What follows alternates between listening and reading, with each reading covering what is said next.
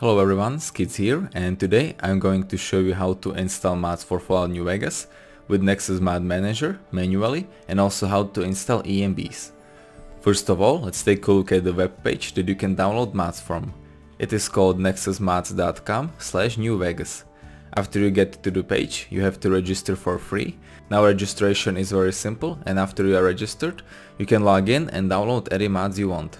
First off, let's start off with Nexus Mod Manager. Now first thing you need to do is install it. As you can see right over here, you can install the newest version of Nexus Mod Manager from the Nexus Mod web page. So as you can see, after you get to this page, all you have to do is pick up your system and install the Mod Manager itself. I personally use Windows 7.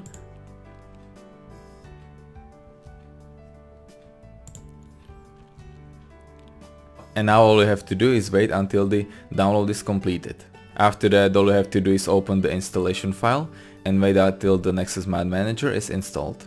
Now as you can see, again, the installation of the manager is simple. You know, just like the usual installation you do for any other program.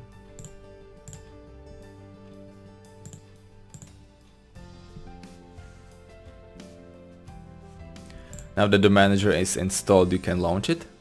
Now since I already had the Nexus Mod Manager installed previously, it does not scan for any modded games I have installed, but if you're doing a first time installation, it will first scan your computer for any available moddable games you have in your system. Now that we've got Nexus Mod Manager out of the way, let me show you how you download mods with it. So since we are on the front page, let's pick up some mod from it. I don't know, let's just start off with, for example, this weapon mod by Millennia, which is a fairly simple installation with Nexus Mod Manager. Now first thing you have to do is check out the description and what it says about installing the mod. Installation of this mod is very simple. All you need to do is copy and extract the archive into your data folder and check the ESP off in your data loader. And this can be done, of course, with Nexus Mod Manager. So all you need to do is click here on Files and then download the mod. After that, it will be added into the Nexus Mod Manager and it will be downloaded. So as you can see, the mod was downloaded and then it was put in one of the categories.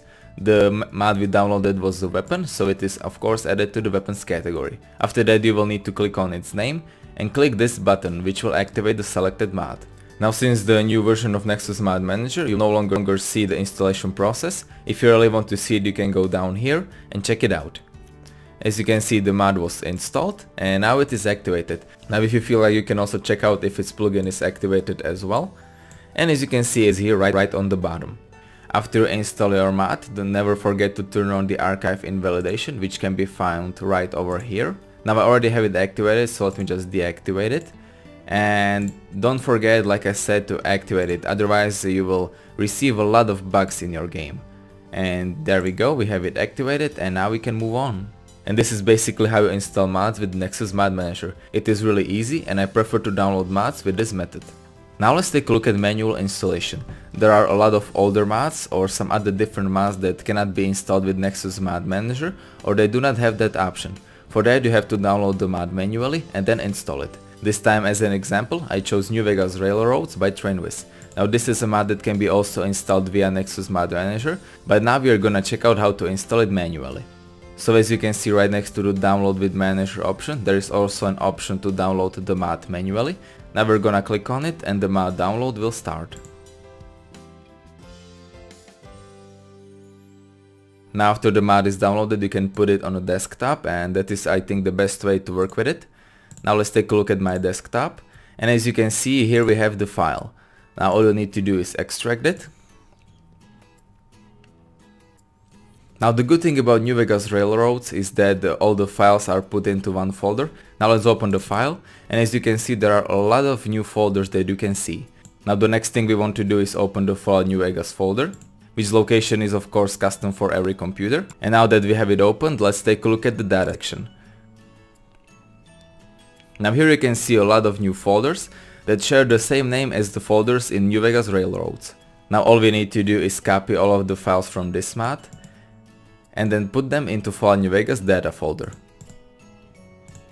Now as you can see, the computer will ask you if you want to merge the folders, and you have to say yes to all of that. And there we go. Now the New Vegas Railroads is in your computer, And the next thing you want to do is restart the Nexus mod manager. And then activate the mods plugin. That is usually on the bottom if it is an ESP file, but this time New Vegas Railroads in ESM file, so it will be a little bit higher. Now that we activated it, the mod should work. So yeah, now we have two most common mod installation processes behind us, and now I'm going to show you how to add mods to Nexus Mod Manager that only have a manual installation option. First of all, let's try and download a mod like that. For example, let's take a look at Sketch Companion that can be located on the front page. Now again, this mod can be installed with Manager, but just in case this option wasn't here and you still wanted to install it with Manager, I'm going to show you how to do it. So again, download the mod manually. And then again, it is best to put it on a desktop so that you can find it easily with Mod Manager. Now let's open the Mod Manager up, and then you can see this little icon which basically says add mod from a file. Now you want to click on it and then find your desired file. So as you can see here, we have Sketch Companions on a desktop. We're gonna open it, and after that the mod is going to be added.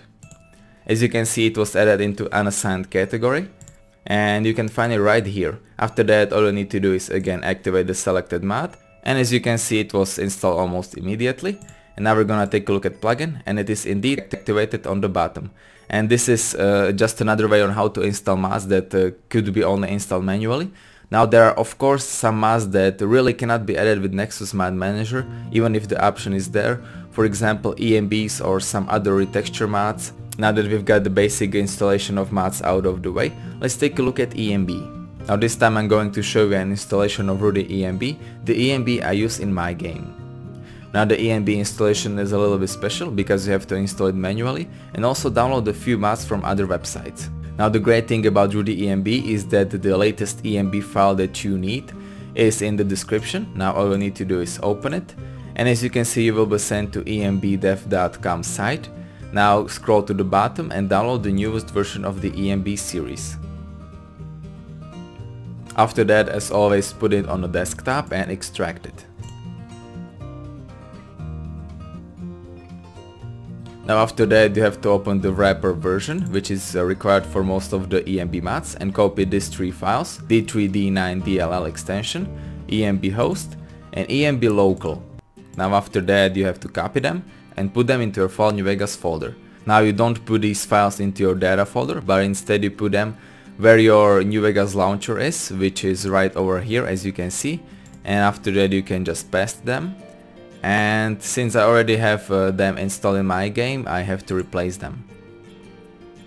And as you can see, now they are in my game, and now we can head back and download the Rudy ENB itself. Again, just go to the files section and download the Rudy ENB manually. After that, you can go ahead and extract it again. After that, you can choose what kind of version you want, either the natural edition or the usual one, which is the one I use. And after that, you can pick up what kind of file you want. So as you can see, there are tons of folders over here. Here is the alternate emblem mask. I don't use that one. Here is the one for better performance. This is the one for ENB local ini. You don't need that. And all you need to do is open this folder and copy everything from it. After that, paste it again into your Fall New Vegas folder, into the folder where your launcher is, which is right over here. And again, paste it. Now since I already have the ENB installed, again I have to replace everything and also merge the data files.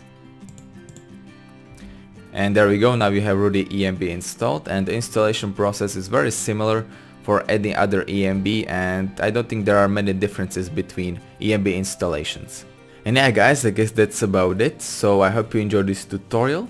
If you have any questions for me on how to install any other mods, feel free to post them down in the comments. And yeah guys, I guess that's about it, so I hope you enjoyed this video. Leave a like if you did, tell me what you think about it in the comments, subscribe for more Fallout content, and I will see you next time.